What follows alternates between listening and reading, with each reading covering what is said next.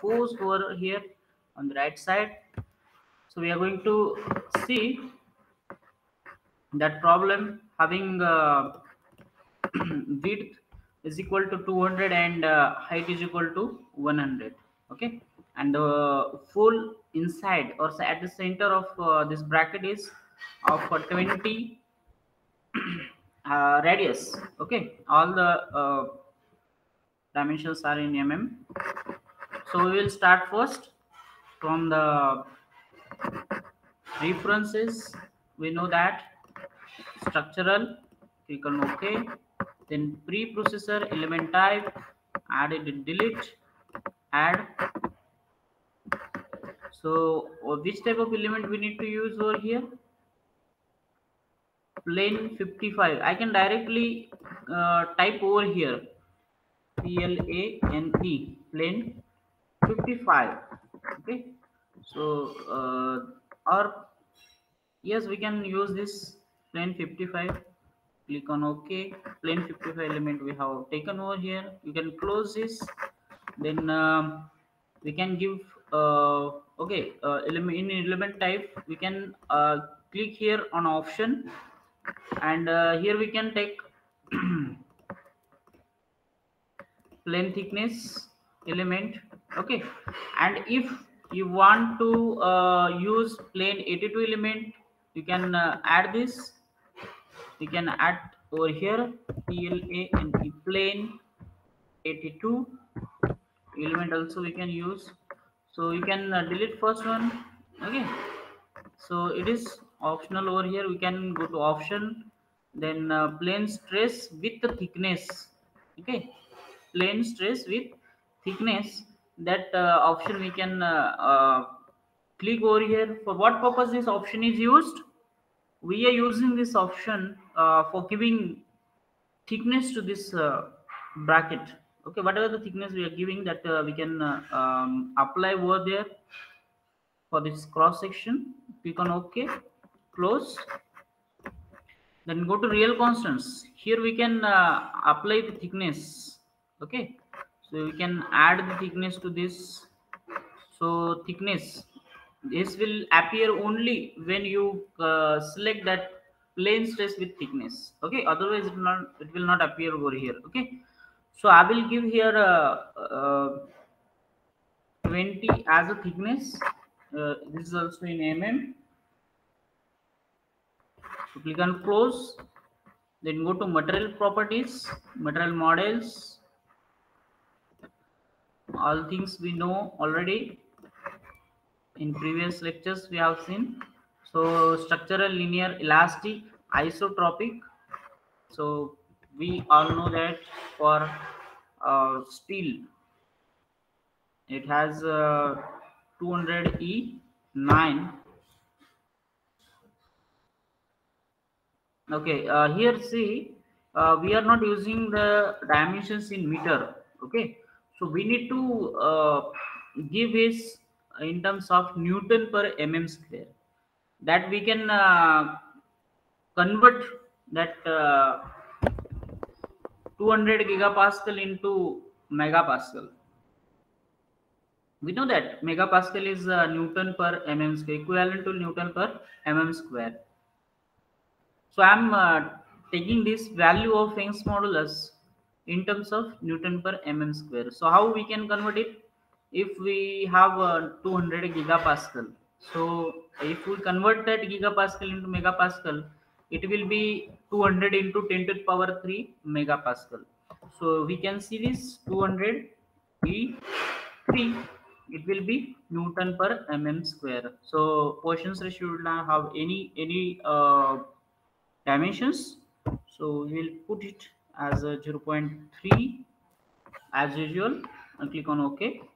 And density we can put over here 7850 as usual for mild steel. Click on OK. No other things we are going to see over here. Okay, don't forget to close this. Okay, then go to modeling. No section is required. Okay, create, here we need to create not lines, not hit points. Directly we need to create areas. rectangle we need to create by two corners. So first corner we need to x and y value 0 0, then width is to be given 200, and height to be given 100. Okay, so click on OK, it will be created over here. So 200 by 100, that will be created over here. Then we need to create one circle in between, okay, at the center. Okay, so circle, a solid circle we need to create over here. So what will be the center of this circle? Horizontally 200 width is there, so at 100 it will be there, and vertically at 50. 100 by 50, and radius we have 20. We can click on OK. Now we will go for operate. So we need to subtract this circle from this whole surface area. So go to operate, Boolean operations. Now here we don't have to add this, we have to just subtract this. Okay, subtract areas. So first of all we need to select the first one area. Okay, click on OK, then we need to select second one and click on OK. Okay, so now we need to click on over here, click on OK. Okay, okay, it is having some issue. So first again we will take first area 1 has been picked over here, click on OK. Now click on OK. Now click second area. So it has been picked first one, go to next one. So this is next one, it has been picked up. So be careful over here, so otherwise it will give an error. Click on OK. Now click here on OK. So this is what you have created. Okay, so the bracket is ready, modeling is ready. Then go for meshing. Here size control we will take manual size, areas, all areas. Okay, so for all area we can have a size equal to element edge length. Okay, so it is 200. So I will take length of one element is 10. Okay, let us see how it will appear, it will be good or not. Then we can again change the size of meshing. So we can go for mesh, areas, free areas, click over here, and we can appear over the meshing. So it is a good meshing, but we can call it as the circle is visible very clearly, and everything is okay. If we can change, we want to increase the size of this, then also we can use. Otherwise it is okay, it is very fine. Okay, so we can see over here, after meshing we need to go to the loads. That is what we can call it as the boundary conditions. Here we can apply. So the bracket is fixed at one end. Okay, so this bracket is fixed at one end. So we can see analysis type, new analysis, static by default. Go to define loads, apply structural displacement, and what we can say on nodes, because it has nodes. Now single we need to click over here. Okay, instead of that I will just click on box. Remember that if you want to deselect this, okay, if you want to like here I have taken this selected these nodes, but I don't want to select this. By mistakenly it has taken, but I want to deselect this. Then right click on the mouse. The orientation of this arrow will go down. Then we can click left button of mouse, then it will be disappeared. Again we can go to right click and selection mode, then go to box. Here go to box and select this at a time. All these points we will select at a time. Click on OK. So click here all degrees of freedom. So it has been locked all degrees of freedom over here. Okay. Then displacement has been taken. Then force and moments. Force I want to take over here. So force on nodes, we need to apply box. So I'm applying over here the force. So here we are going to apply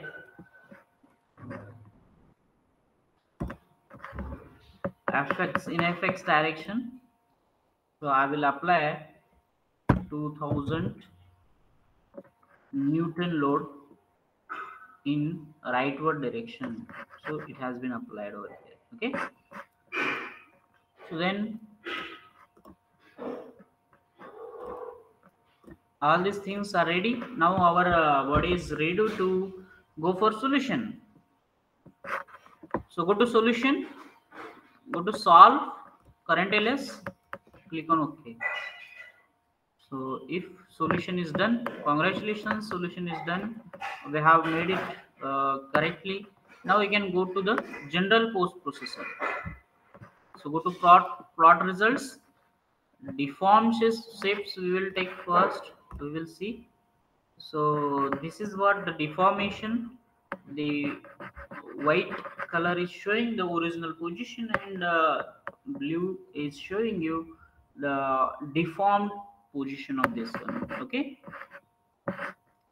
Then go to contour plot, nodal solution, that is degree of freedom solution in x direction, as the load is in only x direction, so we also need to apply it in x direction. Okay, click on OK. So we can see the color contour, very nice color contour for this. So whatever is given under stress is the load applied area, and this is having less deflection and it is having greater deflection. Okay, so we can see this in terms of some 3D view, size and shape. So click on display of element on. So here we can see this in terms of in isometric view. We can also show, we can see, we can see this.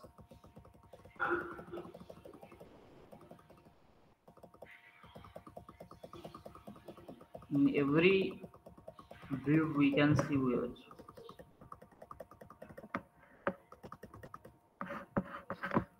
So we can fit it into the window, and also we can see this in front view. Okay, these are all what the results we are getting over here. Here also we can see this y component of displacement, also we can see. Then also we can see the displacement vector sum for this. Okay, that also will be given. Then we can see, if we want to see the stress component in x direction, we can see the stress is maximum stress is 78.079 Newton per mm square, and minimum is minus, that is compressive stress, which is given over here at these points. It is minus 2.84. Okay, Then also we can see this xy shear stress also we can see over here, that is coming on that component. Then yz shear we can see. Then first principal stress we can see over here, it is also 78. Then we can see this second principal stress, we can see the stress intensity over here, it is 78.0796. Again we can see one mysis stress is very much important for criteria for selecting the components or deciding whether it is safe or not. So this criteria is given you the 77.28 Newton per mm square. Also you can see the plastic equivalent stress over here. Okay, then we can see stress state ratio, it's also not available here. We can also see the total mechanical strain in x direction. Okay, that is 0.388. Okay, maximum and minimum 0.4. Again we can see again the creep strain, elastic strain, everything we can see. Okay,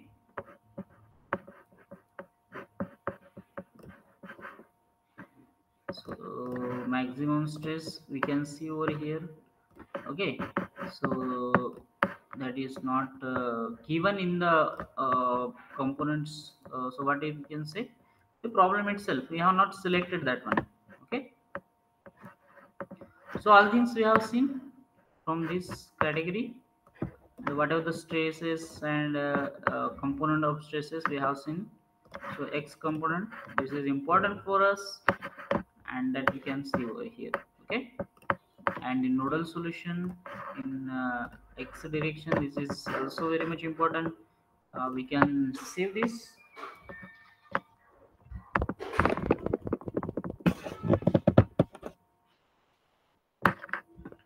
Okay, we can save this in pdf format over here, and this is what the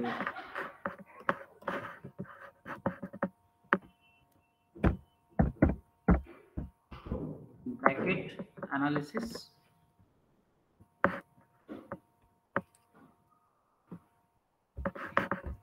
So we have saved that thing, every result we can show save here. Okay, stress, that is one measure stresses is very much important, or the stresses in x direction, that also we can save here.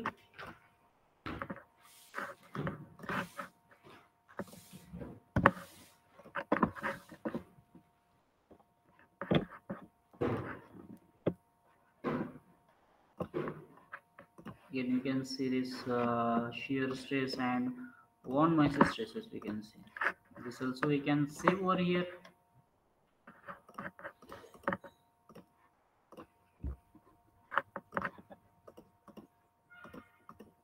Bracket one measures.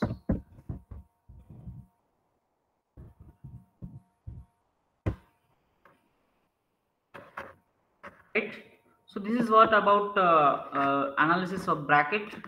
Okay, we can see over here how the things are going, and we can also see the animation for this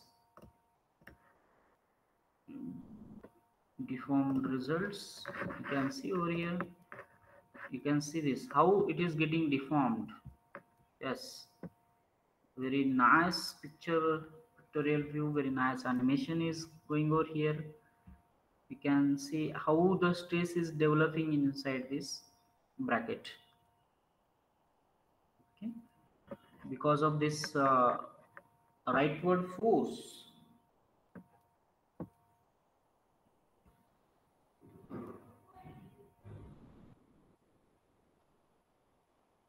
This is what the beauty of this ANSYS software. So we'll close this.